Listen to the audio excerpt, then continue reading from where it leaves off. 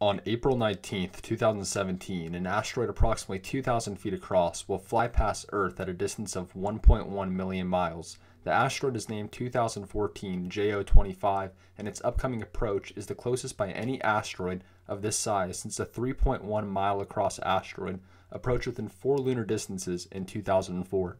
NASA first learned of this asteroid 3 years ago when astronomers monitoring the Catalina Sky Survey at the University of Arizona spotted it with their telescopes.